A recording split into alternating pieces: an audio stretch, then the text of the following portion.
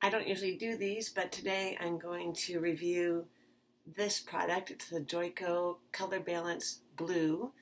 And the reason I'm using it is if you're a brunette who's trying to go gray, naturally gray, sometimes your brown dyed bits start fading and they become brassy.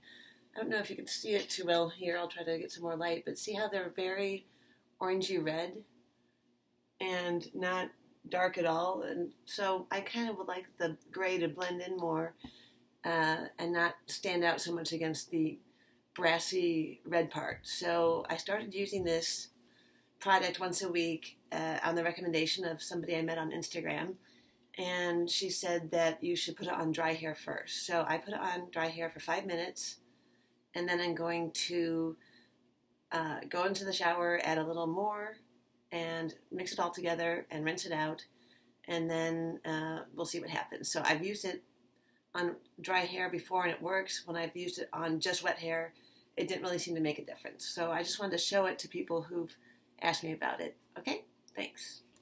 So you just mix it. I put a fairly decent, it takes a lot actually to put it on your dry hair, obviously a little more than you would on wet, but so you just start mixing it in. You can put it all over. The silver parts, it will supposedly brighten the silvers. And for the other parts, it will reduce the red and orange tones that happen to faded dyed hair. And what's nice is obviously you don't have to be somebody who's transitioning to gray.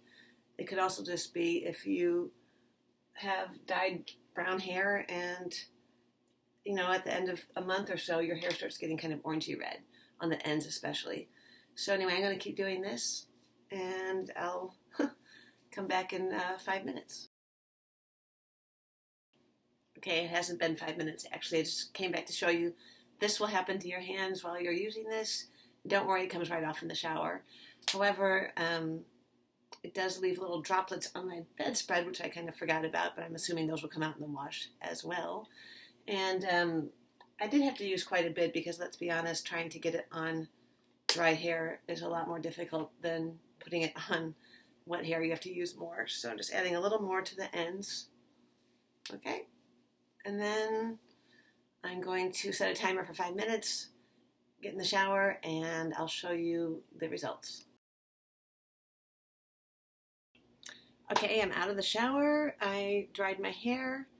As you can see, it's a little darker on the brassy orange bits. And I think the silvers are shinier, which is what's supposed to happen. Obviously, it's not perfect. I'd have to dye my hair to do that, and I'm not willing to do that anymore.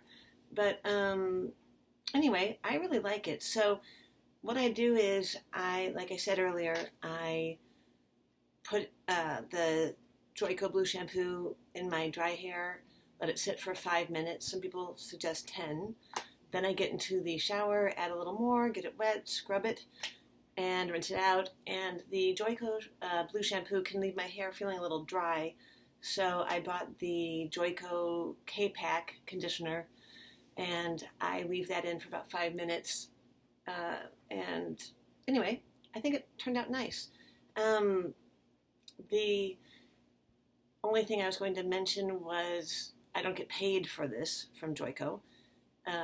It's just something I'm doing as a service to other gray-haired women or women who get brassy ends because I don't like it. So it's fun to see that there's a product on the market that actually works. Some people use other ones, but this is the one that was recommended to me, and I'm really happy with it.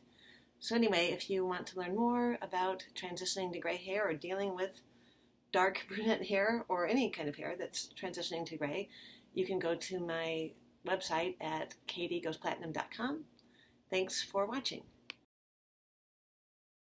P.S. I forgot to mention something important, which is if you use the Joico Blue Shampoo too much, it can give you that blue hair look that little old ladies used to use when I was a kid in the 70s. So I recommend only using it once a week.